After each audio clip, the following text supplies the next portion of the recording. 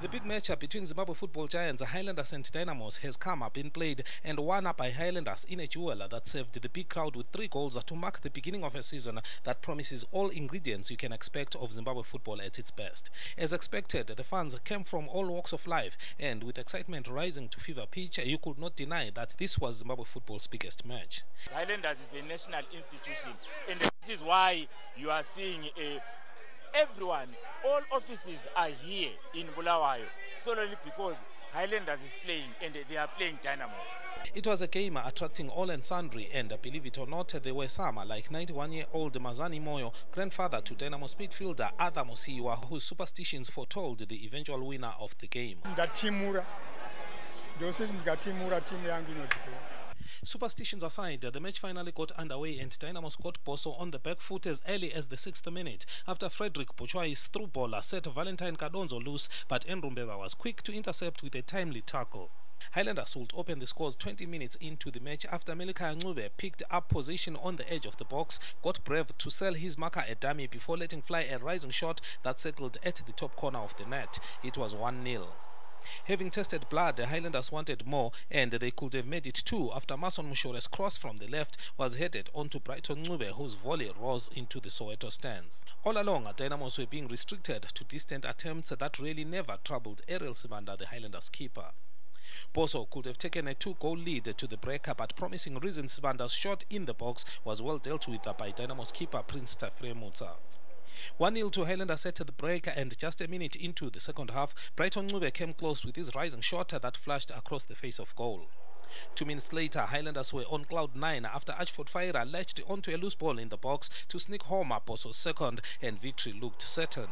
It was only after the second Highlanders goal that Dynamos finally woke up from their slumber, and you could tell what Issa Sadiki was attempting to do when he placed his shot marginally wide of Ariel Sibanda's left-hand post. It was game on the 60th minute as Dynamos pulled one back through Alexander Mandinyenya, and suddenly the complexion of the game changed.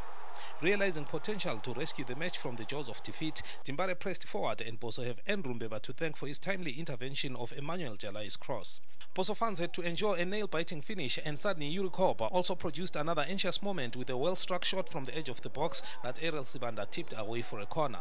Great relief for the multitude of Highlanders supporters that had come to rally their team when referee Brighton Chimene blew for full time and Highlanders had done it. Coach Kelvin Kaindu's desire to reward the Boso family with a much-sought victory coming full circle, and what a way to start his second stint as Highlanders coach than with a win over his biggest rivals. We said even amongst ourselves that guys, let's make our fans happy today. Let them go back home celebrating, and we just hope that they are going back celebrating.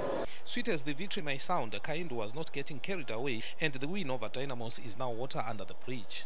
This is history. Yes, it has given us 3 points, but there's still a lot of work that needs to be done. Dynamos coach Genesis Mangombe was disappointed with his team's defending, but accepted it as part of consequences that come when a team rebuilds. It's a game of football. You have mistakes, you have to correct and move forward.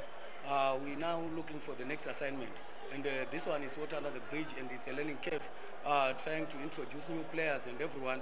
The good thing is that we were not playing bad.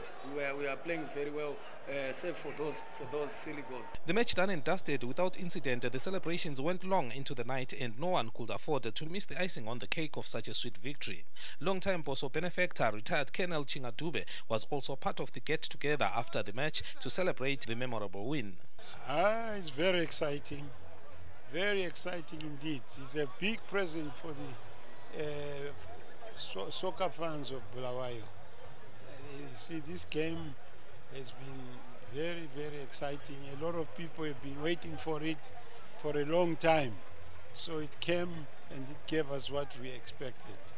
Indeed, the Highlanders people are happy. Their new coach delivered as per promise, and believe it, some of them are just wish their next game were against Dynamos again. I'm happy because this is back of Zimbabwe part 1. See, we need now Swadlile Sesaslinda in second leg. Okwamanje ayiswadlile. 2-1 win to Highlanders then, and is this the beginning of good things to come? Should the fans start counting another incredible run that may lead the team to glory, or is it just another false stone? Maybe for now they deserve their place in the sun, and let them enjoy the fun whilst it lasts. For the Premier Soccer League at Barbourfields Stadium in Bulawayo, I'm Tandazani Zimbran.